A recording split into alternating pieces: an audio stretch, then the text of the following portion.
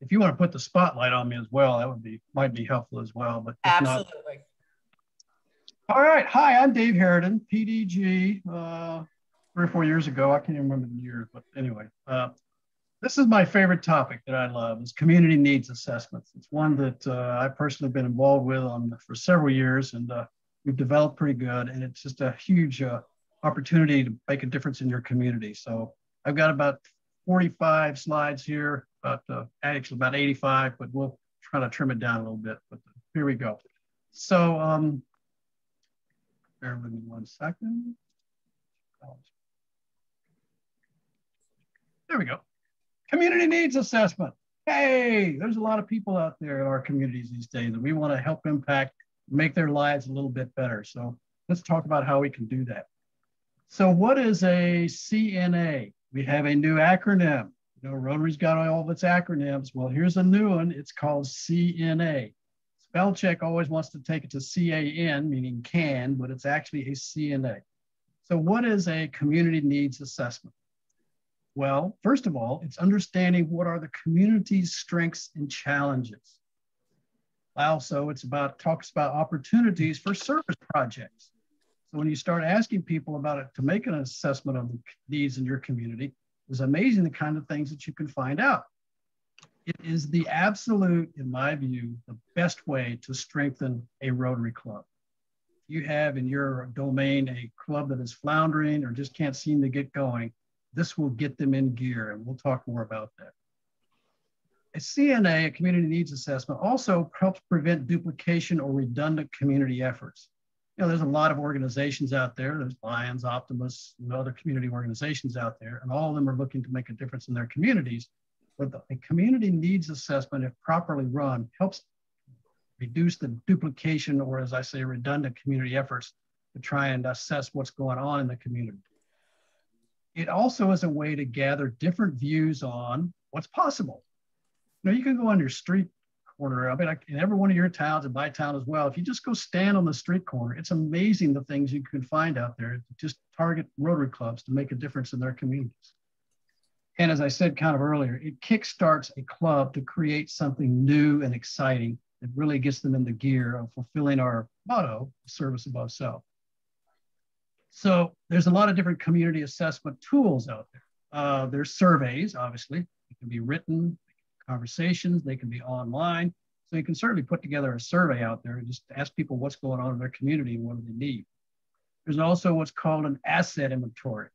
That involves, frankly, just walking or sitting around and observing what's valuable. Like I said earlier, you can just sit on the corner of one of your coffee shops or something like that and just watch what's going on. And if you look really close, you know, maybe the sidewalk needs power washing. Maybe you need to pick up trash. There's always something out there to be done. There's also a process called community mapping, where you literally draw a map and you ask people in the community or people in the shops that are in your community how often places are visited around the community. If you've got tourist areas or something like that, the process of community mapping often comes into play to just find out what's going on and what the needs are. There's also a daily activity schedule. Work and visitation, you can determine the work and visitation habits of residents and local employees. And you've probably heard of community cafes, where you ask people what their general perception of their community is. You can do that on an invitation basis, or you can just stand on a corner and take a survey and click that off. So a community cafe. But the one that I really like and that we found would be highly successful is basically a focus group, which is nothing more than a planned conversation around assessing the true needs of your community from a lot of different people's perspectives. So we talk about a community leadership focus group. The purpose of that focus group is to bring community leaders and active stakeholders, and everybody, of course, has got a stake in their community, inviting them to share their views about the community. It's a conversation. It's not a presentation. It's a conversation. It's a conversation that requires very careful planning to be effective. And it requires purposeful and precise listening skills. We'll talk a little bit more about that as well. But that's really the purpose of a community leadership focus group. It's also an opportunity. CNA, Community Needs Assessment, positions Rotary in the community as the community leader. which really is a great thing to do. It brings leaders of the community and egos together. So councilmen, nonprofit executives, et cetera, everybody's got egos out there, especially in governmental. And so bringing those people together, and actually, if you invite people to come to a group meeting that are from neighboring townships or neighboring communities, it's amazing how you'd be surprised how they don't communicate with each other. When you bring them together, it kind of settles down their egos and gets them working together. It does allow the exchange of various views. Everybody's got a different view about what's going on. You got 40 people in a meeting, I guarantee you there'll be probably 80 different views about what's going on. It begins what I call community alignment among fellow community leaders. In other words, it gets everybody started on the same path together so that we're all going in the same direction. All the leaders in the community are going in the same direction. And frankly, it provides access. When we conduct a community needs assessment done well, it provides access to many, many, many potential service projects, which, as we all know, really help get a community in action. I look at everybody's got ideas about what's going on, and everybody's got results out there. But being people of action, the thing that really bridges that together is actions. I've got a lot of friends of mine that always have great ideas, but they never create any results because they just don't know how to get in action about accomplishing something. The great thing is, and if you want to create new results in your community, guess what? That takes new actions. And if you want to create new actions for your community, that takes new ideas. That's called impact. When you have certain ideas that you get put into action to create results, that's what is called impact. It will really make an impact in your community. And that includes kids, that includes teenagers, that includes seniors, includes groups all over the place.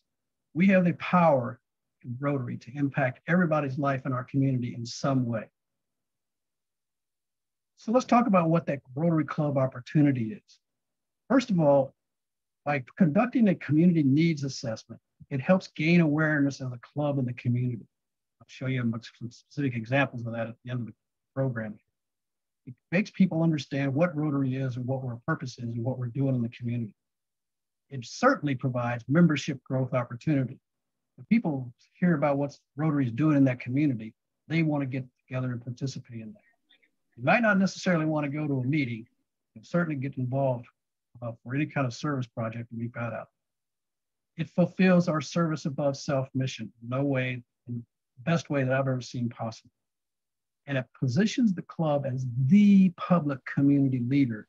And you're positioning yourself to be out there soliciting input from the community itself. So I want to talk a little bit about the CNA meeting preparation, including ITs, meeting size, advanced planning, location preparation, conversations that you have online, and what the meeting follow-up looks like. So it's getting into the weeds a little bit. People say, well, how do you really create one of these things? So I'm going to take you through the steps of what that looks like. So what are potential participants in a community needs assessment group meeting? Local townships, mayors, town managers, town council members, neighboring townships, as I mentioned earlier, their mayor, their town manager, their town council members as well. County, some have boroughs, but commissioners, town managers, town council members, community services, police chiefs, fire ambulance chiefs, hospital executive. I've got to go off on a sidebar because it's my favorite story. So I sat one day with my local police chief, and I went in there just one-on-one to introduce myself and just have a conversation with him about what's going on in his world, which, by the way, that's a great question. If you really want to find out what's going on in somebody else's world, just ask him that. What's going on in your world? Then you just sit back and listen. It's amazing what you'll find out. So I sat down with the chief and said, what's going on in your world? He told me about things that are going on in his world. I told him about Rotary a little bit. I said, if there's one thing we could do to help meet what's going on in your world, what would that be? And he sat back in his chair a little bit. And he just kind of looked up in the air. And that's when you asked a really great question when they kind of reflect upon it. And he says, corners. What do you mean corners? He's got a lot going on in his world, crime and everything else. He said, corners. And what do you mean? He says, I got one project that I can't get anybody to do. We always have a real problem with people parking too close to the corners at intersections. That causes traffic problems, et cetera. I need somebody to go out there and paint yellow around all the corners in our community. The community I live in is about a square mile, 1 square mile, so it's not that big. And I said, what do you mean? He said, well, I'll give you the paint. I just need somebody to go out there and paint all the corners for me because I can't get the public works people to do it. Of all the things in the world, I would not have guessed, here's something that's really bugging him. He picks that one. So guess what?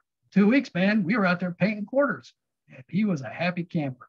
And I will never get a speed team ticket in my community. I can tell you that. So you never know what's going to pop up on somebody's radar. You can talk to civic leaders, Chamber of Commerce, downtown development organizations, other service clubs. I love when the Lions come to our community assessment meetings so that they can be involved, because we're sitting there leading this effort and they're sitting over there just watching and listening. That's a great experience. Nonprofit organizations, obviously, all of our nonprofit organizations don't have enough money, they don't have enough resources, they don't have enough people. They're crying for help out there. That's probably one of the best sources of needs that you'll encounter out there. And other community organizations like churches, veterans of foreign wars, all of that. If you put together a list of all those kinds of people out there, it's amazing the people that you can become involved. And of course, obviously, you want to get your Rotary Club members involved as well. Club presidents, club president-elects, club vice president, board members, and then other members as well. So there's a lot of people out there you can begin asking the question, either individually or group-wise, as to what's some of the needs in the community from your standpoint. Group size matters when you're trying to bring people together.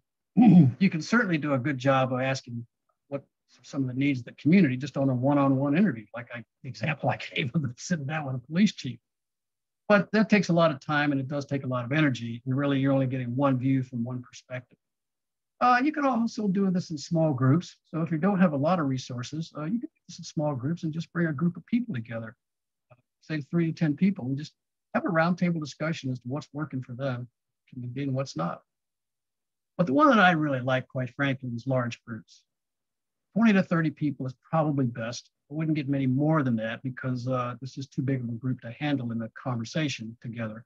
But that's a good group. And you get a lot of different views about what's going on in the community, good and bad. And that's the one I've seen be most successful. So let's talk about planning the meeting. And we've gotten into the weeds a little bit, but it's important because you really want to have great credibility when you're putting this meeting on. So select a date and time and give your potential invitees lots of advance notice. For the most part, they're busy people. So start a couple, even 3 months out there early to begin inviting people to a meeting. Just set the time and date way out. Start with phone calls, not email or snail mail, because they don't probably know who you are. If you send them an email in the blue, that's going to go in the trash bin for sure. So start with making some phone calls and conduct what I call an enrollment conversation. This is really crucial. It's important that you practice what that conversation is going to look like, because we all get spam calls from everybody and you don't listen to them very long or don't even pick up. So it's important that you structure a conversation, practice it with your fellow Rotarians before you really begin recruiting people to attend this meeting. So here's what that looks like. Practice it. Tell them who you are. Check to assure that they can talk at that moment. It's always important because if they're busy, they're not going to listen to you anyway. Tell them why you are called. You're calling because you're interested in finding out about the needs of the community. Invite them to a free breakfast conversation or dinner or lunch. But I like breakfast because that starts people on the early in their day. Dinner, sometimes they're after work meetings, they're sometimes tired and may not give you the input and time that you're really looking for. And the topic is really about helping our community become a better place to live, work, play, and shop. Would you consider the possibility of attending and see if they'll show up?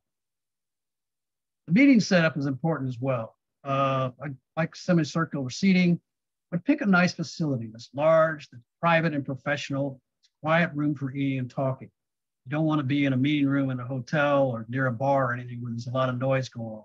You want this to be a professional event that brings people in so that everybody can hear each other well.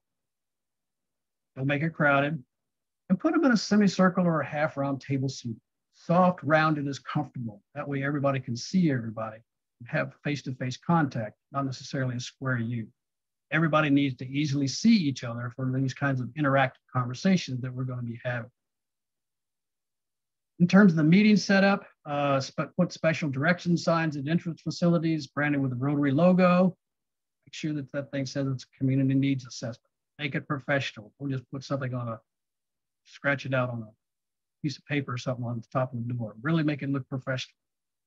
Use 3M sticky blank chart pads, because we're going to be hanging those on the walls.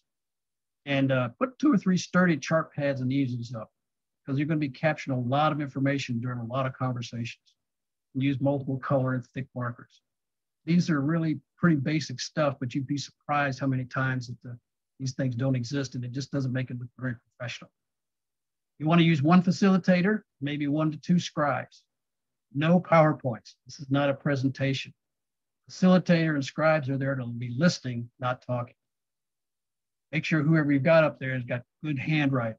It sounds simple, but you'd be surprised how much people's handwriting is really lousy on chart pads. Everybody's got to read this stuff. No podium. And the facilitator needs to be a professional or a really good amateur. Knows how to listen precisely and patiently. Knows how to engage others when there's silence. There's a positive and enthusiastic demeanor about them. And the scribes, it's important that they use the exact words that are articulated. Don't write something different than what people said. So look for their verbs and look for their nouns and write exactly what they're writing. Don't try to interpret for them what they're saying. Day of the meeting, set the room well in advance. Have a welcoming host at the door, standing, not sitting at a table. Pre-event cocktails are always nice, maybe not for breakfast, but we could have mimosas, I guess. But it's amazing how a little wine or beer or something just loosens the tongue and frees the mind for some really creative thinking.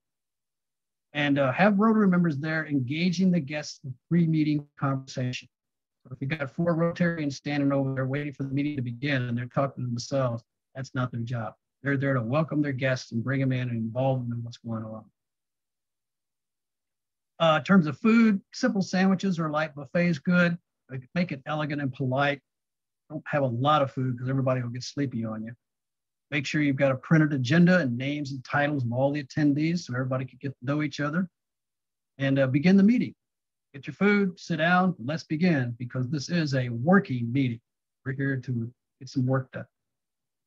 So in summary, just looking at the logistics there, get your guest list together, make a nice location that's classy, food and snacks, keep it light, lots of advance notice, make personal phone calls to these people, follow up emails and all snail mails as well. Have a skilled facilitator and a scribe, serve a little lighter. So what's the conversation look like when you bring, let's say, 30 people together? What are the questions that you want to ask in order to make sure this meeting flows well? Well, first question is, hey, describe our community. Shut up and listen. May have to call on some names because nobody likes to go first, but just get a general narrative, open question like this and ask them to describe the community. And after a few people have shared their community, then you get into the fun part. How is our community doing, excuse me, on a scale of 1 to 10? How's your Rotary Club doing on a scale of 1 to 10? Some say 3, some say 9. We'll average about a 7 in general, having done that question many, many times. So, but how is your community doing on a scale of 1 to 10? And go around and have everybody put that on the chart pad. So the next question is, what's working well in our community? That's a great question because it starts everybody off on a positive note. Hey, there's a lot of great things going on in our community. It's amazing what we've accomplished. So start them out on a positive note and have them be bragging on their community. Then there's the next question. Well, what's not working so well in our community? And that's where they'll start reflecting and people might start griping because people just like to gripe. So, but ask the question and find out what the challenges are in the community. Things are not working really well. And then this next question is my favorite. What's missing in our community? So envision you're standing up there and you got two script pads up there. And you got a whole list of things that are working, and then you got a whole list of things that are not working. This what's missing in our community is a great question, because what we're trying to do here is take those things that are not working and move them over into the working category. It's not saying there's anything wrong with our community. There's nothing wrong with our community per se. It's just that there's some things missing that if we put those things in place, we'd be able to take them out of that not working category and move them over to the working category. It's a great question. Oops, sorry. And then after you've gone through that process, what's the perfect 10 community look like? In other words, our community, we said, was about a 7. Same thing for our Rotary Club. They'll all answer about 7. What's a perfect 10 community look like? And that's when you transform them from the world of where they're at today to a future world. So what do we really want to create, make our club or our community, our family, or anybody a perfect 10? What is involved in that? What's really important to you and to our community, our citizens and our neighbors? And what's really important to us? What do we want to achieve as a community together, family, friends, work, etc.? And what opportunities exist for Rotary to create something new and extraordinary in our community? And that's where you start getting ideas for projects. Talking about money, labor, talent, service, manpower, organization. More importantly, what you're demonstrating and standing in front of 30 or 40 people as leadership. So here's some meeting techniques to think about. Capture everything on chart paper. Hang them on the wall for all to see. You'll get those chart papers up there looking really well, and I'll show you some examples in just a minute. But that provides a group memory so that everybody can see what's up there and really help stimulate their thinking about what they want to maybe possibly create. Do not look for or try to describe solutions. That comes later. Right now, we just wanted to talk about where we're at, what's missing, where we might want to go. Gather ideas and look for future possibilities. As I always say, when you live in the world of possibility, you can create anything that you want. And avoid those past-based dialogues. Any group will drag you down really quickly by talking about past challenges, things that are not working, etc. Begin to create future-based conversations as to what's possible out there and what do we want to create. And then at the end of the meeting, of course, you say it's a great meeting, restate and summarize what you've heard. Path forward is we're going to absorb this and come back to you with some ideas and possibilities that we can all work on, create together. And thank you for joining us tonight. And you're out of it. Hour and a half, 2 hours, maybe max. The key is to listen, listen, listen. Really got to listen up. It's not about you. If you're talking, you're not listening. It's neurologically impossible to talk and listen at the same time effectively. It's about service above self. It's about what they're talking about and what their concerns are for the community, and using their ideas to create, frankly, service projects. After the meeting, thank you, phone call, follow-up, send some handwritten thank you notes, include a small Rotary gift if you want. Establish a future date for getting back together. That is important because you want to report back to these people all the inputs that you've heard and what you're proposing to accomplish as a result of what you've heard. And of course, invite them to a Rotary meeting. Every one of those people sitting in that room is a potential member, and they'll really like what they're seeing you doing up there. And stay in touch with these people because they are your key to your future in terms of fulfilling our motto of service above self. Here's a case study. It's a CNA that we did a few years ago, but I want to take you through it and just see the impact that a 2-hour meeting can have. So we conducted a CNA meeting. It had 36 community leaders associated with it. You can see my good friend Ted standing up there, who's a really great facilitator. No podium, no PowerPoint presentation. He's just having conversations with all these people in this room. And we were not able, unfortunately, to put them in a circular motion, but frankly, it worked out pretty good in the seating that you see there. And we asked those 36 community leaders, how's our community doing? 1 to 10, what's working, what's not working, what's missing? What's a perfect 10 look like? What actions are needed, etc. Here's the charts we generated, full of what they're saying. And you can see at the top of those, the ones on the left, a couple charts of what's working, what's not working, what's missing. There's 4 charts there of what's missing. That's called opportunity. And what's a perfect 10 look like? And what actions can we all take together to improve our community? It really works well. Notice the good, I think that's my handwriting actually, which is not great, but at least they can read it, hopefully. So the analysis of all that data that we got back produced 25 potential project ideas that we, to a large degree, had not thought of. We distilled those down into really 5 different categories of education, housing, and transportation needs in our community. And then we kind of had a catch-all, which we called community development. And there was some job training in there as well. But as a board, we said, board for the club, we said, let's focus on these 3 things here: education, housing, and transportation in that order of priority. Well, here's what came out of an education: the need for pre-K education, parenting classes, because we live in a migrant community of mushroom workers that are here, Hispanic people that really get along well in our community, and the cultures mesh very well. And still, there's a need out there, as well as adult literacy. So here are the impact that we were made as a result of getting in action around that. We supported what we call the Maternal Health and Child Consortium's parenting classes. These are parents of migrant workers just really were having challenges with language, transportation, all of that. We donated $8,800, plus there was all kinds of volunteer opportunities for us to babysit the kids while they were putting on those programs. We also supported pre-K need-based scholarships. We donated $27,000 to these 3 organizations in order to provide better pre-K education, which is such an important key to kids' development early in life. That was our education portfolio as we started. Housing. Now, we need additional workforce housing. People can't afford to live in our area, as well as we needed sustainable housing repairs for people. So we partnered with Habitat for Humanity. We donated a total of $50,000, not just from our clubs, but several other clubs, as well as providing volunteer labor to construct 40 homes. There's a story behind that, but that $50,000 allowed them to borrow the money that they needed because they were building 5 homes at a time. It allowed them to borrow the money, pay for the interest to build those 40 homes out there. So they basically had to borrow about $1 million. And of course, we said we would support building those homes, those 5 homes for 1 year on a construction loan. And that cost about $50,000. We partnered with an organization called Good Neighbors that goes around the community and fixes home repairs for people.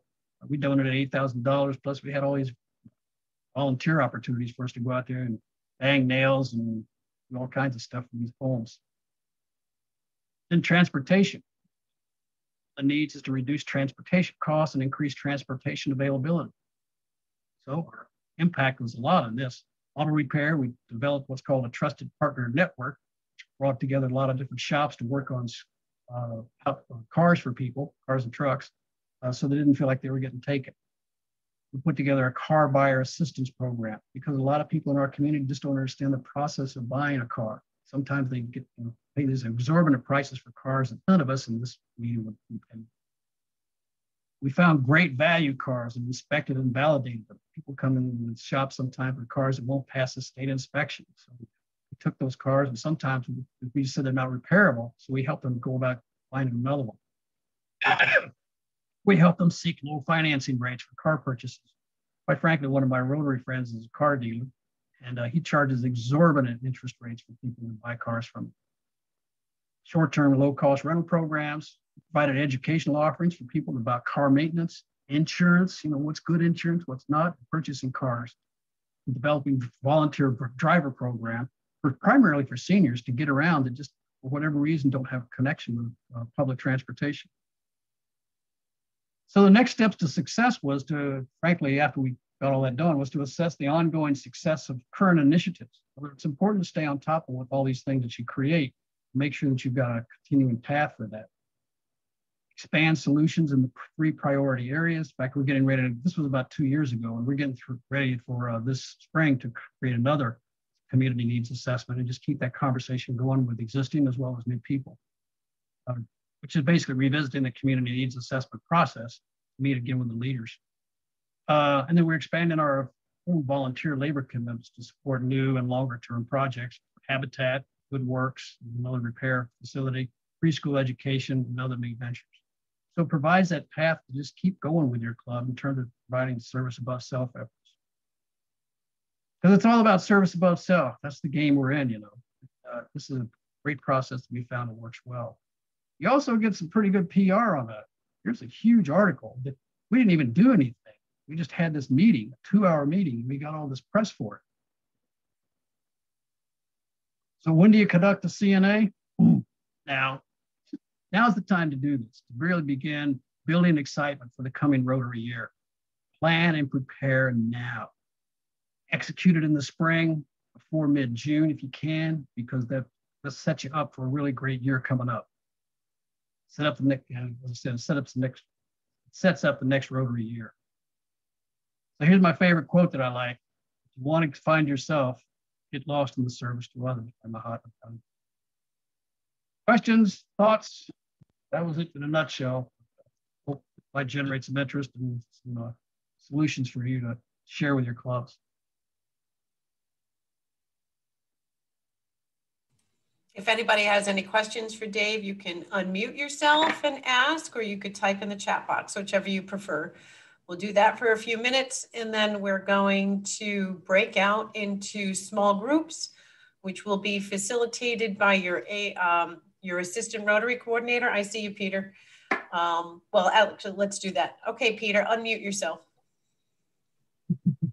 Yeah, Dave, great presentation. It'd be great to get the slides if we could. How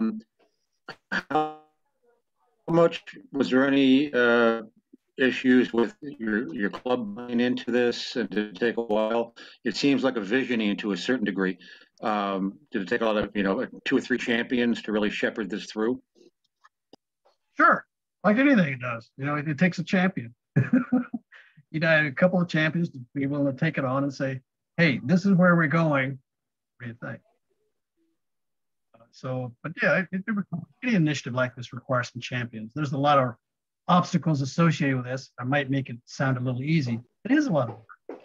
First of all, and when I give this presentation to individual clubs, I say step number 1 is just go make a list of people that you would invite. And that's a challenge. That takes some time. Who's the mayor? Who knows the mayor? Some of these people you may not know. So yeah, like anything new, it's going to take a couple of champions, meaning club presidents and club president-elects, to get in the game. This is called the game of Rotary.